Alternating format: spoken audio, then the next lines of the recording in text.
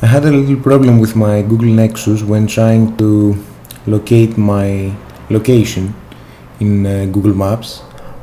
I pressed this button and I got this message: please enable Google Apps location access.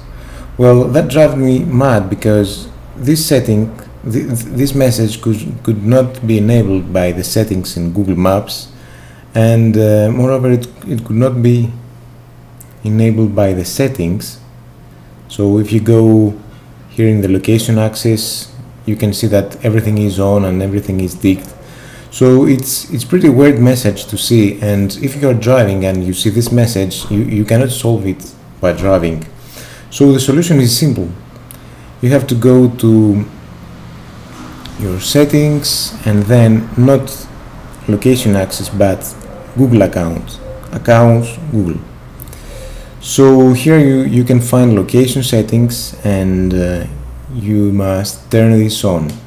So I turn it on, and that's the solution here. Now it can find my location.